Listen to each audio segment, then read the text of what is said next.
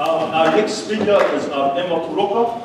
She wants to get real close and personal, so she'll be speaking from down here. But just a little bit on Emma. Anyone here from the Kingdom of Tonga?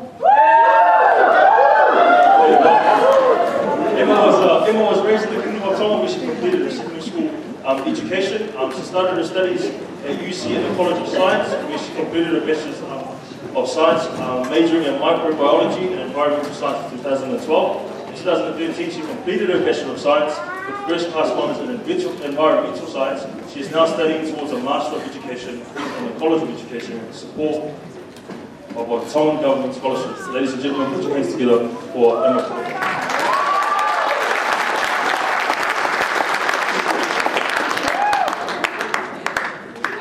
What are you passionate about? It's hard to see your faces, so I'm not too sure how you're responding to that question, being blinded by the light here, but what are you passionate about? When I saw his face in the psych ward, I wondered as I visited my childhood friend in there, if he didn't drop out in year 13 at our high school, if he wasn't getting high on everything from legal things to illegal things, would he have been there? Would he have been in the psych ward if he didn't drop out in year 13? What are you passionate about? I see my cousin. When I look at her face, I wonder, as she's raising her daughter as a single mom, I can't help but wonder, would she be where she is if she didn't drop out of school in year 11? What are you passionate about? As I look at my country where I grew up, the Kingdom of Tonga, I was proud to be raised up there, completed my education there. When I see my country going after foreign policies, when I see them going after foreign values, when I see them leaving the wisdom of the Bible and our ancestors that we grew up in, I can't help but wonder, would we be in that position if the people who were writing our curriculum, the people who were writing our policies, if they had their eyes open a bit earlier in the beginning? What are you passionate about? Ladies and gentlemen, maybe here today you're thinking, man, this girl has so many questions. Tell us something. These are the things that I'm passionate about. These are the reasons why that I came into studying at the College of Education, because I realized with doing some postgraduate studies that I could actually begin to think of solutions to some of these problems.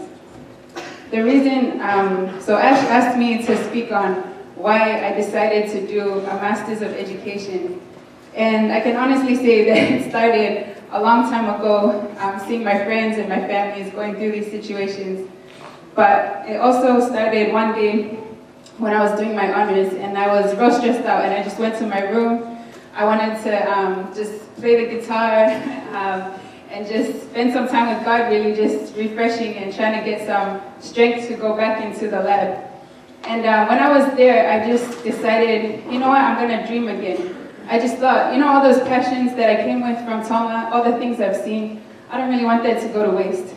And in that time, that's when I began to think of doing a Master's of Education. It may sound funny, and maybe some of you can't really relate to all of that, but I wonder if you can relate to this.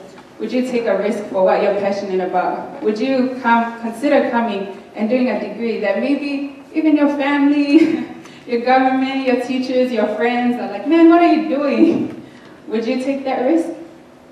That's my question to you tonight. And I took that risk, and I'm not too sure where this journey will lead me to. But what I want to encourage you guys all with, whether you come and study at the College of Education or not, I'd encourage you, just get to know the staff at UC, get to know people who care about you, who are older than you, get to know your passions. What are the experiences you've had? Maybe your education doesn't have to be completely separate to that. Maybe you can pursue something, take a risk, and pursue what you're passionate about. Malabito and Ofat.